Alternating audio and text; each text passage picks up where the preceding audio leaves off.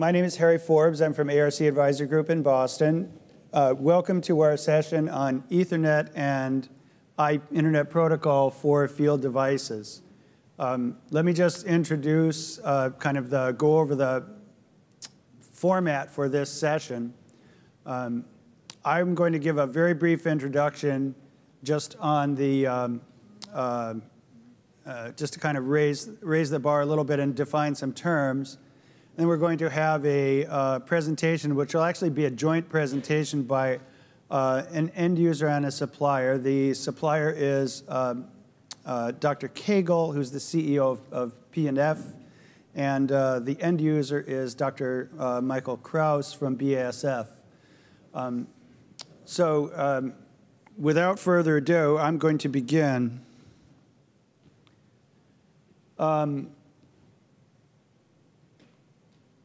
I'd like to, first of all, just kind of discuss what the state of the installed base and the process industries is from ARC's view. We have done research for many, many years, and I would say in terms of the networks, it's a fairly static model right now.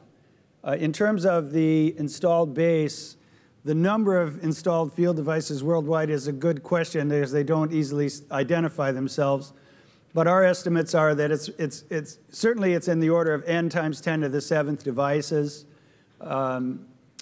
Roughly 70 million would be my guess. About 80% of these devices use the HART protocol, which is a protocol developed 30 years ago and enhanced somewhat since then, enhanced incrementally since then. Another, probably the second largest chunk, use either the Fieldbus Foundation Fieldbus H1 or Profibus PA. Both of these use a physical layer that is from the 90s and also is a low data rate of about 31 KB. So, but you notice from the trend that nothing really is changing very rapidly. There's a small subset of the market that has adopted the field bus technologies.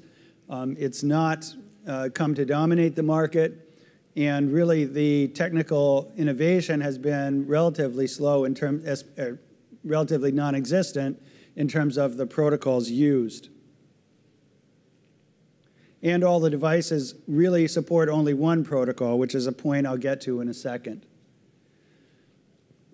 Now, I want to define a couple of things just to kind of raise the level of awareness and make sure, because the networking, if you don't live in the networking world, you have a lot of terms that network nerds use that are almost like the theological terms. They mean very specific things when you say them, and physical layer is one of those things. So I want to define kind of what we mean by a physical layer, and then I want to define what we mean by Ethernet.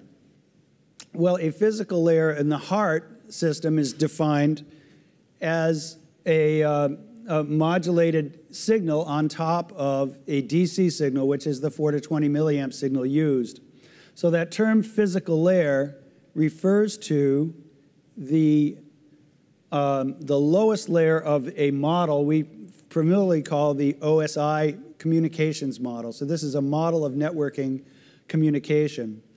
The HART protocol, in terms of its age being so old, many of the academics who are first exposed to this type of industrial protocol, to me, called it a 127 protocol, which means there's an application layer, and then there's a physical layer and a data link layer, and that's it. The intermediate layers really add value in terms of scalability, in terms of quality of service, and other attributes that the protocols of that era really lack. So there is value to be added in having the extra layers in the protocol in terms of technological capability. But we see that term at the bottom, physical layer. So let me go in and just define a little bit what the physical layer of the OSI model really means. The physical layer, or the PHY as people call it, specifies things like what kind of communication media you are going to use. That can be copper, it can be optical fiber, single mode, multi-mode optical fiber. It can be plastic optical fiber. It can be radio waves in the air. It can be light optical visible spectrum in the air and it also defines the kinds of geometries and connectors that will be employed, the limitations on those geometries, such as the length of particular runs, all of that, the types of connectors, all specified very clearly in a physical layer specification. So this is really a combination of perhaps electrical, optical, and mechanical properties of a communications medium. Also specifying the signal properties, the type of signaling that's used, the frequencies that are used for carriers if there's modulation, the types of modulation, how it will be channeled, if there will be specific channels for communication, and the types of modulation that will be used. All very complex kind of definitions of what the physical medium will be for communication. And that's the lowest layer in a nutshell. That is the physical layer, and everyone who works with Ethernet knows that Ethernet has a physical layer that looks like this. Oh, wait a minute. That was what the Ethernet physical layer looked like in the 80s, if you're old enough to recall. That was one of the common physical layers in the 80s. Nowadays, if you ask people what Ethernet looks like, they'll say, oh, it looks like that. Well, actually, this is an important point. There are multiple physical layer specifications for networks. And in the case of Ethernet, there are over 50. Each one of these, and this is not an exhaustive list, is a different physical layer specification that is in most cases standardized by an organization called IEEE 802.3, and which standardizes a lot of networking technologies.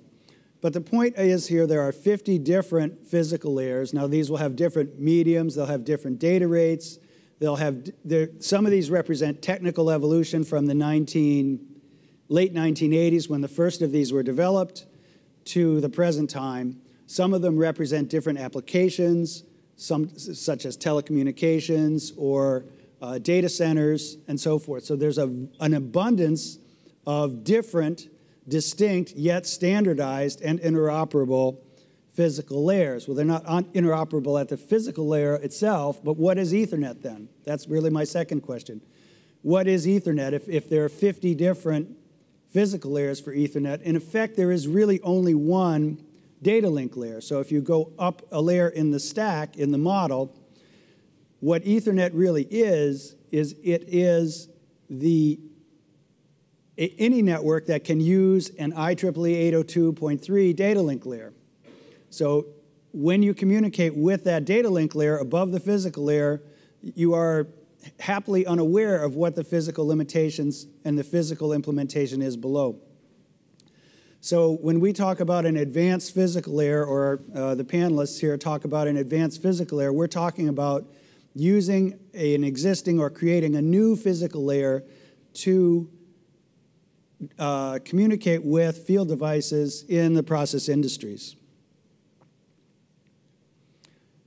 Now, there would certainly be major benefits in ARC's view of adopting a more powerful network for the process field.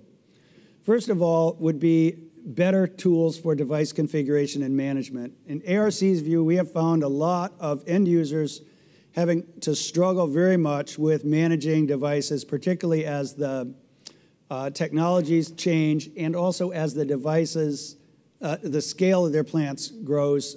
It's been a pain point we find for many, many end users. Device data visibility is another plus. And the much higher data rates, I think, will enable much more activity, much more interaction with field devices. And finally, multiple protocols. This is a characteristic of that layered architecture. Remember that the HART had a 127 protocol. Real Ethernet devices can support multiple protocols, some of them for data communication, some of them for management, and some of them for different applications. So it's a multi-protocol device, which would offer a great deal of improvement over the present situation. Some of the challenges, and again, I think the panelists will talk about this more than I will and have probably forgotten more about it than I know, but certainly the big challenges here are they must be able to use most existing field wiring because end users are deeply invested in the wiring and the cost of replacing wiring is so high that the installed wiring has to be suitable for any new physical medium that would be used or communication that would be used. It will require some form of international standardization, in my opinion, preferably by IEEE 802.3, but that's a point of discussion. The migration to that new technology has to be gradual, like all our migrations. It has to be gradual. There has to be a path to get from A to B because it is not going to be a successful technology if it can only be deployed in greenfield projects. And finally, the new devices, the new physical layer has to be secure. And much of the device security that we have tends to come from the difficulty and slow rate of communication that we have for devices. They're either inaccessible or even if they are accessible, the level of communication is very little. If you put a network out to such devices, they will become essentially part of a powerful network, and they have to be secure because they are a potential point of attack. And I just wanted to point out also that in industries and applications where the existing Ethernet physical layers can be used, particularly industries, vertical industries such as food and beverage, which don't have necessarily the same kind of hazardous environments as you will find in hydrocarbon processing industries, for instance, that certain suppliers have already begun to commercialize and sell devices with an existing Ethernet physical layer, and this is just one example. Now, for many reasons that the panelists will talk about, those kind of solutions are not broadly acceptable. What we are looking for really is a single solution that will be very, very broadly acceptable within the process industries, including the hydrocarbon processing industries.